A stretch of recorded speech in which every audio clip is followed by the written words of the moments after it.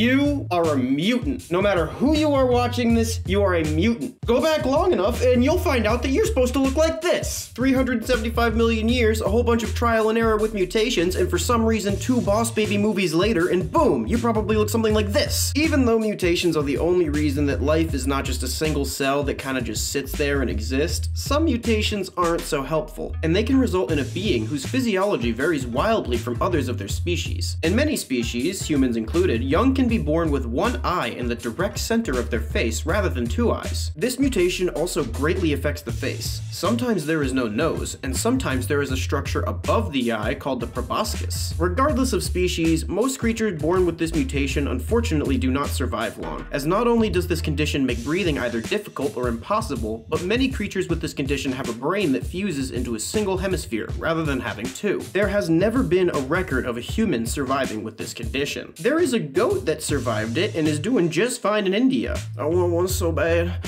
Look at his face. I love it. Another condition is conjoined twins. In one case, the Colloredo brothers, one grew directly out of the chest of the other. The 2 brothers, Lazarus, the one with legs, and Johannes, the parasitic twin that grew out of the chest, lived in the 1600s. The chest twin was apparently well developed, but it did not speak, and it kept its eyes closed and its mouth dangling open at most times. Fun fact, Lazarus was sentenced to death for murder, but he avoided his execution by pointing out that it would also kill his innocent brother. Another darker case of somebody sharing their body with a parasitic twin was Edward Mordrake. Mordrake had a face on the back of his head. Edward was apparently a stone-cold Chad with a jawline chiseled so sharp you can impale an insect on it, and he described the face on the back of his head as twisted. He even said it looked evil. He often complained of his parasitic twin whispering about things only spoken in hell inside of his mind, attempting to tempt him into doing inconceivably evil acts. At the age of 23, he unfortunately ended his life because of his parasitic twin's constant tormenting. While Mordrake's actions clearly show that he believed that he was being tormented in his own mind by this parasitic twin, science has not discovered this to be possible. So either our understanding of this condition is wrong, or he was suffering from a mental health condition such as schizophrenia, which would cause him to hear voices in his head. Nowadays, we know that you shouldn't disparage someone who was born differently, because no one can control how they're born, and oftentimes this can cause great struggle for the afflicted and their families. Go back 100 years ago and people profited off of subjecting these people to being public spectacles. Now, these cruel quote-unquote freak shows were still taboo at the time, don't get me wrong, but like, this is 100 years ago. There's no Twitter to get canceled on. You probably know less than 20 people. Half of them are related to you, one runs the freak show, and most of them are just focused on not dying anyways, so who would you even tell? One weird thing that these shows did, in addition to subjecting people with disabilities to the gawking of the average parasite-ridden citizen in the early 1900s, was preserve fetuses in jars and put them on display. These were called Pickled Punks, and they were considered rare and valuable oddities for shows and collectors. The most valuable Pickled Punks displayed a unique physiology, such as polycephaly or a condition called cyanomelia, which is when the lower half of the body does not have enough of a blood supply to fully develop, and it instead forms a tail-like structure. They claimed that these were baby mermaids. Another thing that they falsely claimed was a mermaid was the Fiji Mermaid. The Fiji Mermaid is, and I'm not exaggerating here, literally just a monkey sewn to a fish. And lots of people believed it. I wish people were still this easy to fool. If I was alive back then, I'd like to think I'd be stapling dead animals together and selling them at auctions, but even today, there's a good chance I'd be the one bidding. A lot of people say they were born in the wrong generation, but I'm the only one with a valid reason. Hey, anyone remember when Animal Planet decided to make that documentary hinting at the possible existence of mermaids and then everyone roasted the ever-living shit out of them? I mean, lots of animals go into water and evolve to live there after first being on land, for example cetaceans. I'm not saying I believe in mermaids like that Animal Planet documentary that's really a mockumentary, but the creators didn't think that when they were making it. I'm just saying I've heard much dumber conspiracy theories before. Okay, now I'm rewatching it and finding it convincing and I feel stupid. What was I talking about again? Oh yeah, have you heard of the blue people of Kentucky? In Kentucky, the Fugate family had many members with a bright blue skin tone. This was the result of rare genes thought to be exacerbated by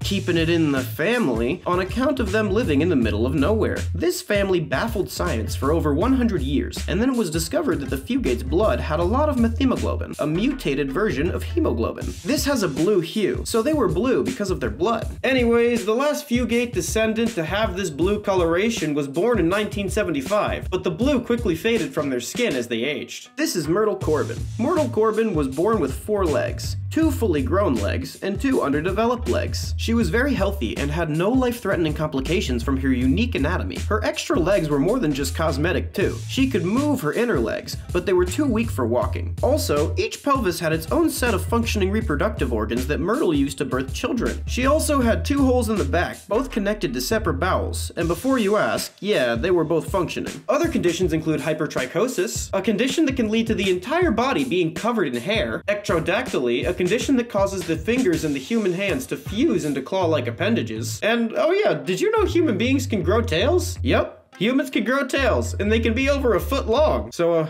you know, insert ad-lib furry joke. If you like this video, subscribe, hit the bell with all notifications enabled, like, comment, watch all of my other videos, barrage your friends with messages about my content until they have to block you on all social media, and then just keep doing that. I am pleased to announce that the U of A ZFK is opening its first chapter of the Worm Snorting Club. To participate in the Worm Snorting Club, all you gotta do is retweet my most recent tweet. Every time we host a meeting of the Worm Snorting Club, one member will be the best worm snorter, and I'll give them a shout out on my YouTube channel for their Twitter page. I want to thank the artists for the show this week.